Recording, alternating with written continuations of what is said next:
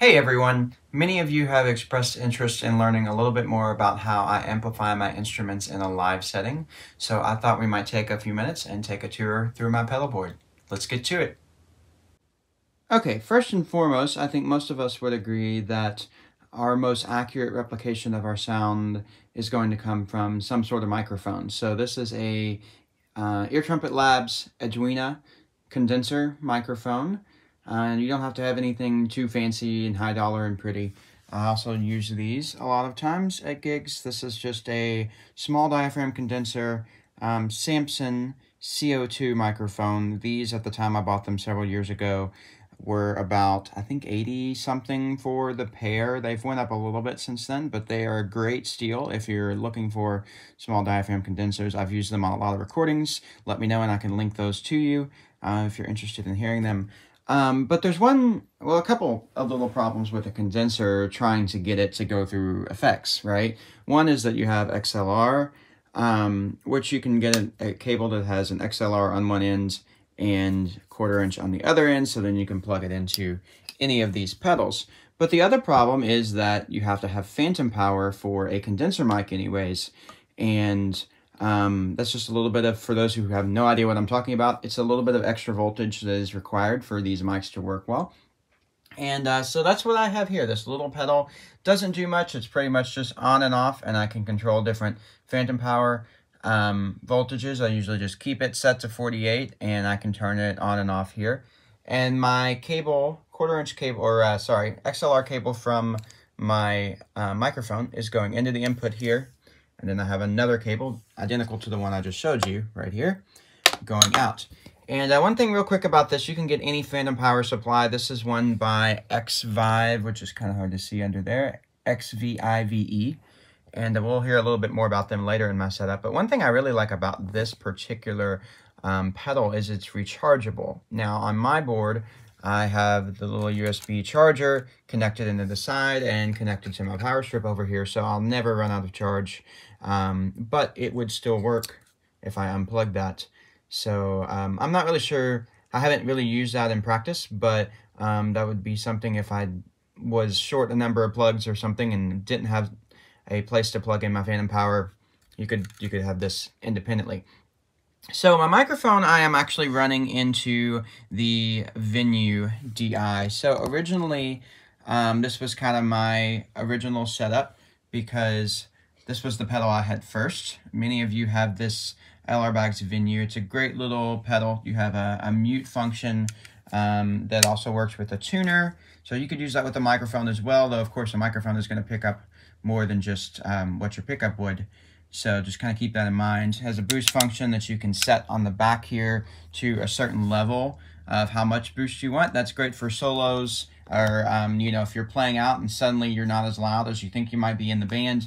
That's great to kind of have that option on the fly, and you can adjust in the back if you need more gain. But one thing about this that's really interesting is that I think is helpful to know is what each of these bands that are set are what frequency they're set to. So your bass frequency is actually set to about 90, which if you're doing, I play a lot of different instruments through this setup. So I play guitar, I play octave mandolin, I play mandolin, I play mandola. And it's good to know what the 90 hertz correlates to in pitch. And in fact, you can kind of, let's say you have a this notch frequency here basically takes out something that is too heavy or disturbing. And I've kind of got it set there because that's about where my open D is on my mandolin, and it's kind of heavy on my mandolin through mics and pickups. So I've got that set there, but it's really good to familiarize yourself with the hertz to pitch correlation. So you can kind of know, like if you have a frequency with these low mids, I was pulling out a frequency kind of right about there. At one point I had this set, you can see I've got some pieces of tape just in case these get moved. I know where to set them back. One point I had this set here, and I was getting some feedback at with a certain PA with a certain song, and so we had to move that down.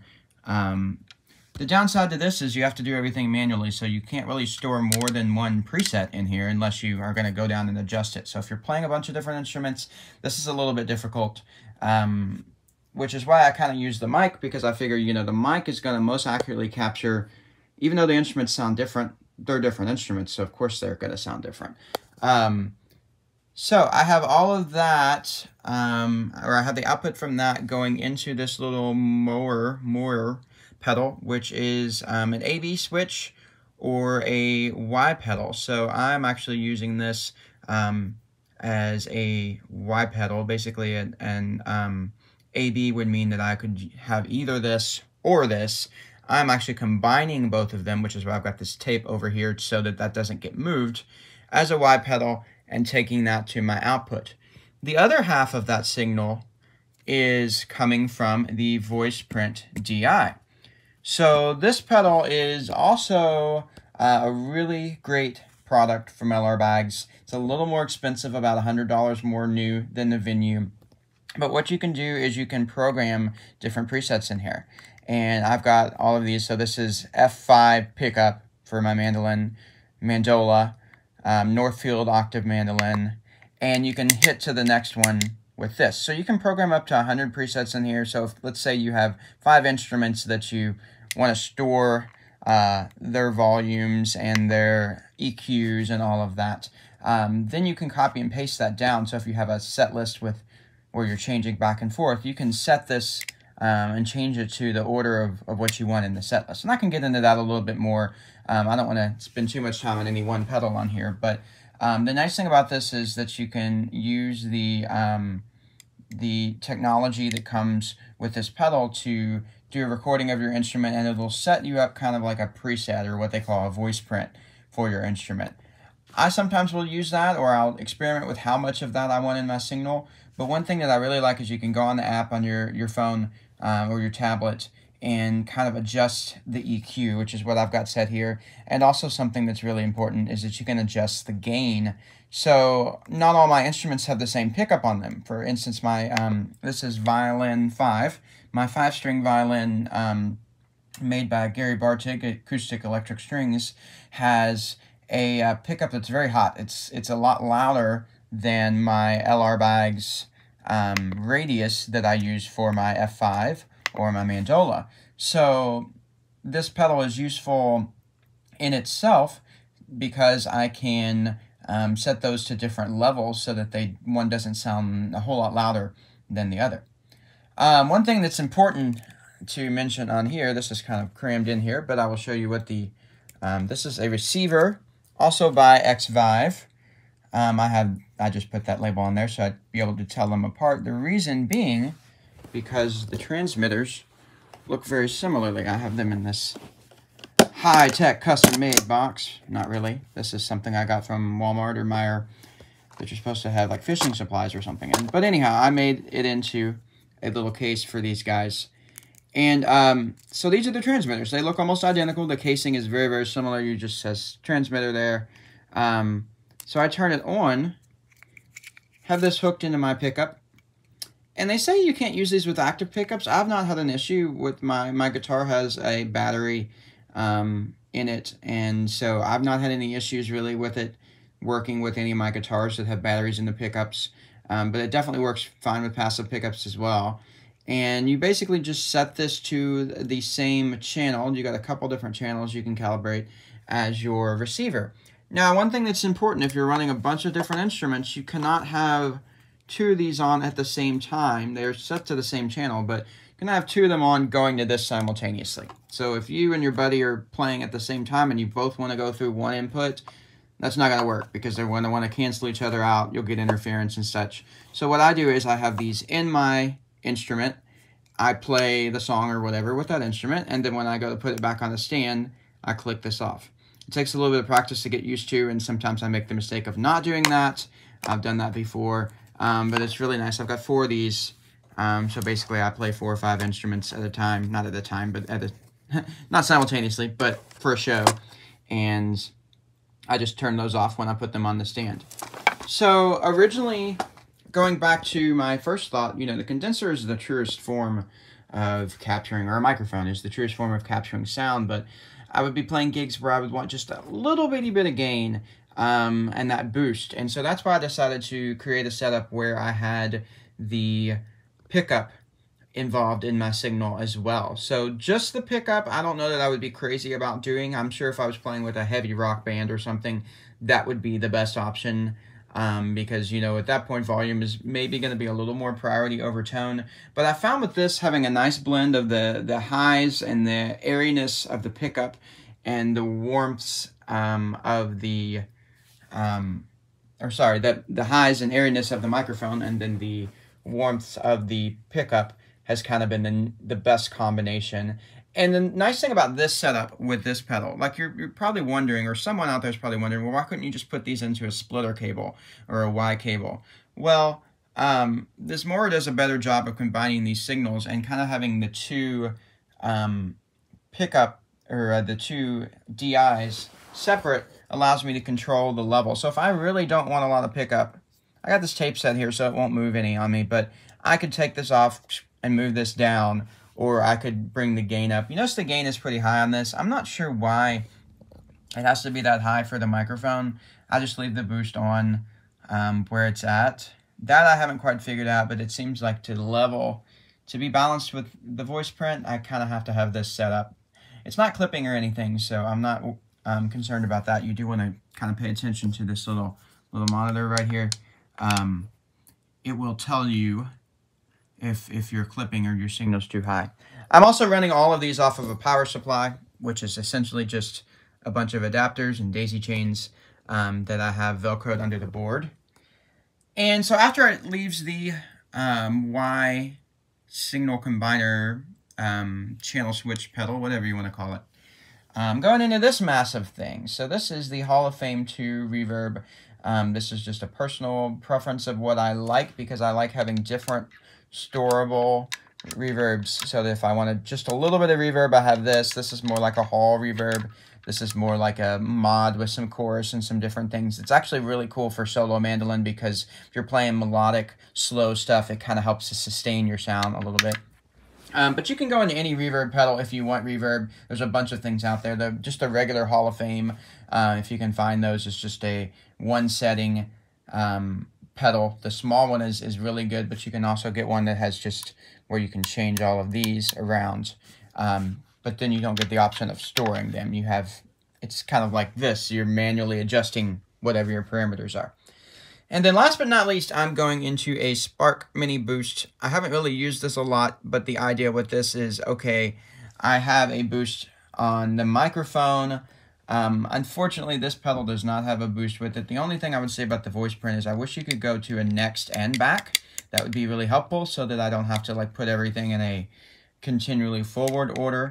And I wish it had a boost switch on it. That would be the only thing I say. So I could put my boost in between this signal chain here, but I kind of prefer it at the end, because if I've got these two balanced where I want them, then this just brings everything, including my reverb, all the way up. And then I go out from that 1/4 inch to the mixer or the DI or whatever I'm using after that. But this is pretty much my board. I did have this in a bit smaller of a housing, and when I got this for Christmas this past year, I ran out of room. So it does look like there's a lot of available space, but this board is 2 feet long, so it's a good size. It comes in this giant case here. You can get it in a soft case, but I just know as much as I'm loading stuff in and out and stacking stuff, I want to be able to have something that is going to protect it. My 15-month-old climbs on this all the time with no problem. And so that's that. But that's pretty much the rundown on my board. I will show you all in just a second another pedal that I use a lot at my church and that I recently bought for myself.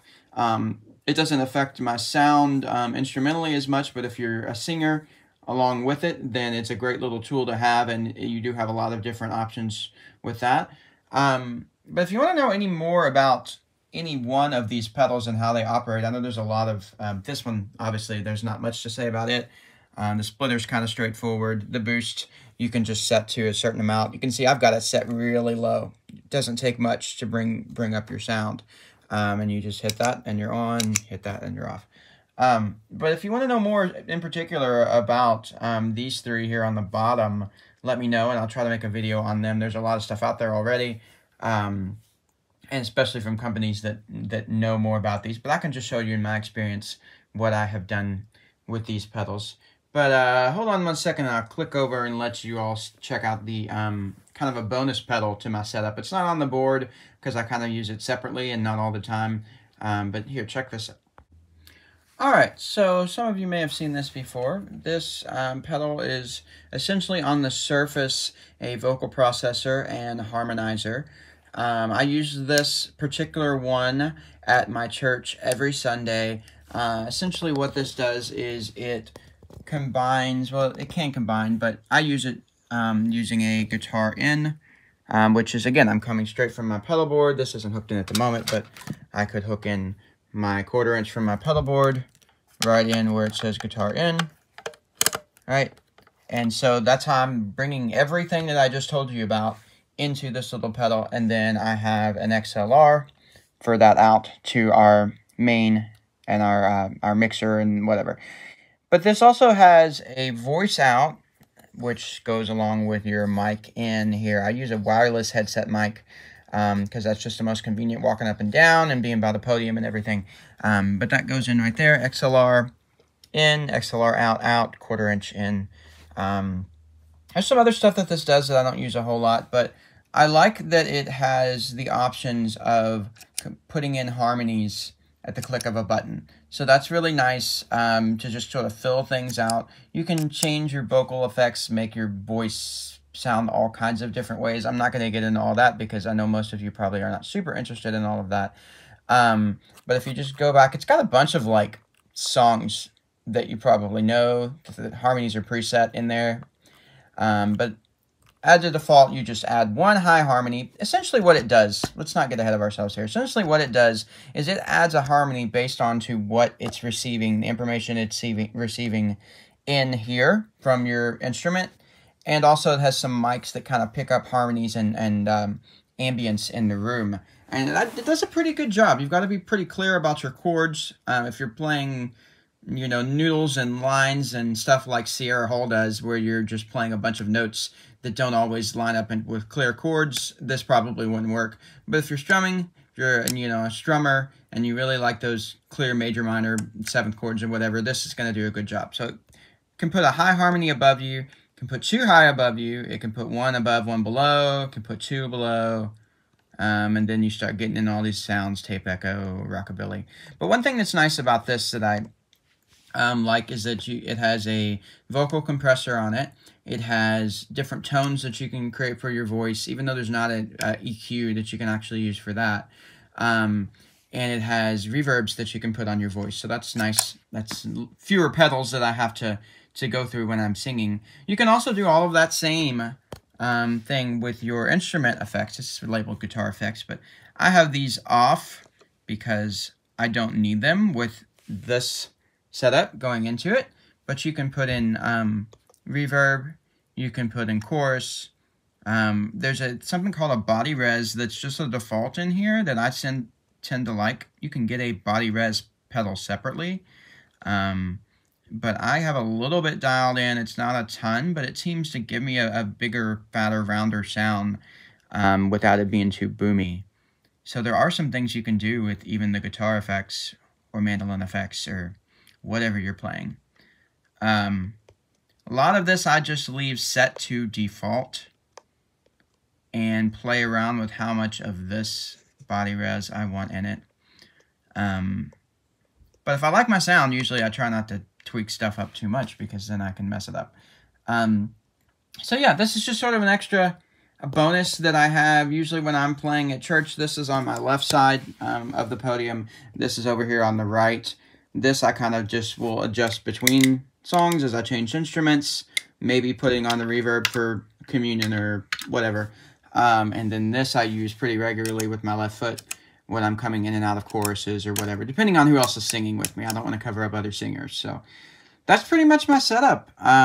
It's not overly complicated. Let me show you real quick before I end this what I have.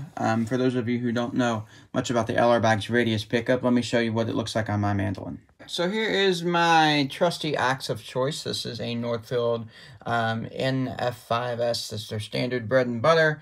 I've done a few things to this instrument aside from just putting on the pickup. So I've added the James tailpiece.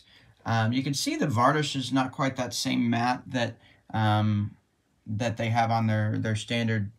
I did that. That was Atlantic City 2019 right there. But I've polished this up a little so where it has not quite a mirror gloss, but it's sort of in between your matte and your glossy finish. Got a nice armrest on here that is comfortable for me. I know not everybody likes those. Up at the top, the folks up in Northfield found this nice mother of pearl truss rod cover. And Roger Simonoff had some of these that he was selling. These are mother of pearl buttons that are epoxied on there. So it definitely doesn't look exactly like your standard NF5 off the bat. But anybody who knows these instruments would know what it is pretty well. There it is. Okay, so let's look at this LR Baggs Radius pickup. Now, this is very, very similar to where Sierra Hull has hers positioned.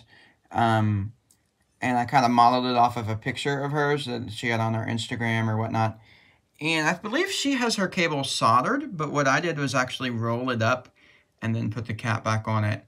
If you know something about soldering, which I do not, then you could obviously make this short enough to where you don't have a bunch of excess. To me, that's one thing that bugs the heck out of me, is to have a bunch of excess wire just like hanging out down here.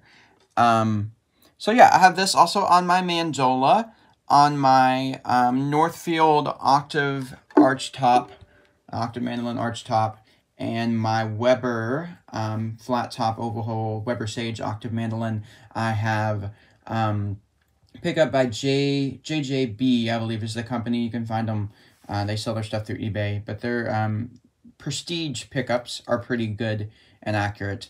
And so that's what I've got on both of those instruments. They're kind of like a knockoff K&K. They seem okay, but again, this thing is really helpful if you have any quackiness of those piezo pickups. You can go through, sweep through your frequencies on your app with your EQ and take some of that out. You can boost however much of the low end you want, so you really get the warmth of the instrument. And again, the way my design is, you have a lot of that signal coming through the condenser mic. And so then you can dial however much of it in you want. I'm sure, I would love to almost have another one of these there, because I think this is a little more versatile than the Venue. But that's just my opinion.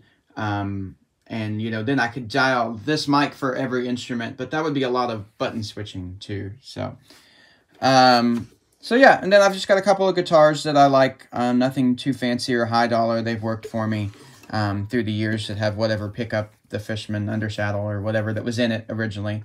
And then my violin that has a built-in pickup that is really fantastic. So that's pretty much my gear setup.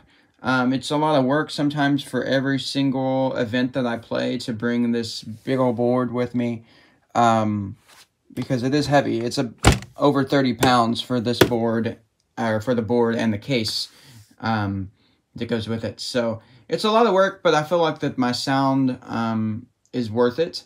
And so yeah, I actually have an event tomorrow up in Salem, Indiana, if anybody's around that area, at the Maple Syrup Festival, 3 to 5. I'm playing some songs. So hope this was insightful and helpful to some folks.